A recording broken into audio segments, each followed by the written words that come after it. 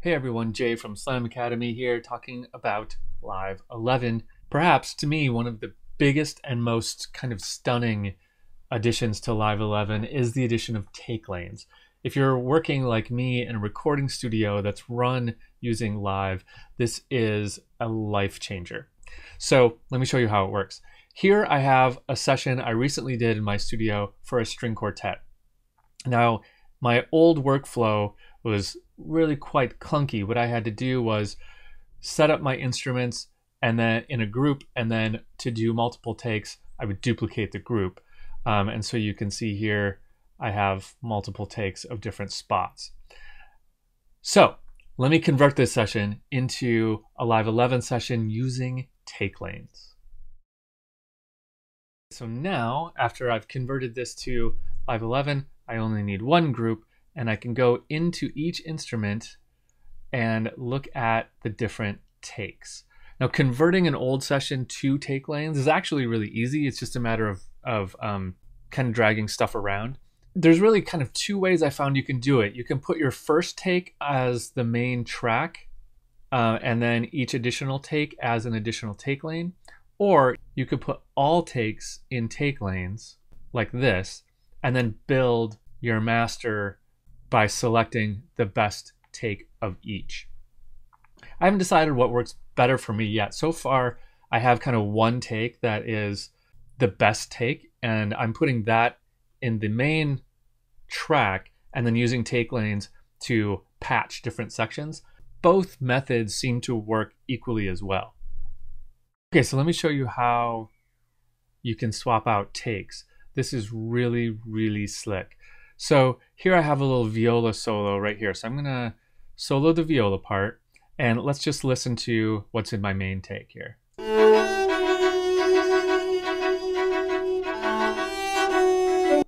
Okay, so that first note had was a little pitchy. So I'm gonna look at what's in my second take. I'm gonna hear my second take by clicking the audition button here.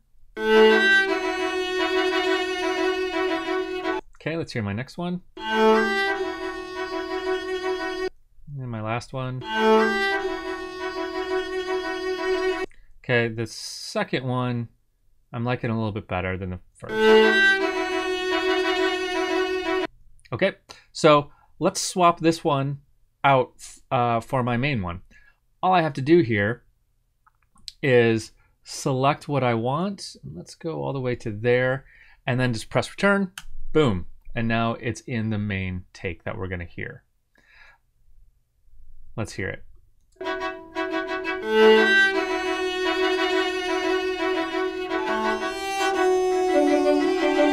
And the way it gets us back into the main take, super smooth, no clicks, no nothing. It's brilliant. One thing that I found here is that I'm not really into, coloring all of my tracks, but this is a case where adding colors can be really useful. So if I say like red is my second take and green is my third take, and I don't know, blue is my fourth take, then you can see your takes really clearly once you do this. So once you really start getting in there, you can really kind of see your takes, what you've used where, which is a really nice feature. Now, one thing that you might have heard in this session is that there's a lot of bleed between microphones in this session. We didn't close mic the strings here. So when I'm editing one of these tracks, I really kind of want to be editing all of them to match. So that actually brings us to another new feature that we can do in Live 11, which is select all the tracks we want and link them together. So linked tracks are going to give us the ability to basically edit them all at once, and that includes take lanes. So if I want to take this take from right here in my viola part, I hit return, but it's also going to take my second take from my cello part, my second violin part, and my first violin part. Let's hear it.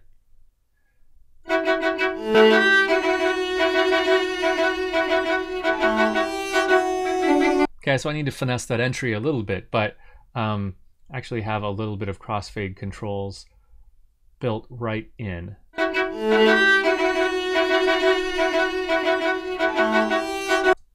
Gorgeous. So let me show you how you would record using take lanes. So I've created a new audio track here, just like normal. So let's solo it and just record my microphone. So hello, hello, hello, bananas, bananas, bananas. Okay, so if I want to do another take, all I really need to do is the same thing again. So let's go back here and let's do a second take. This is number 2, bananas. Okay, and let's do a third take. This is take number 3, bananas. Okay, now it doesn't look like I did multiple takes, but that's because I'm not showing the takes. So Command Option U will get you to see your takes, or you can get the contextual menu over here and show take lanes. And now you can see everything I just recorded and what is making up the actual take. And you can swap out by clicking in here, hitting return, and deciding what you want to take from what. Shift Option T will get you another blank take lane, or again, the contextual menu up here will get you insert take lane. Right there will get you another one. You can move things between takes.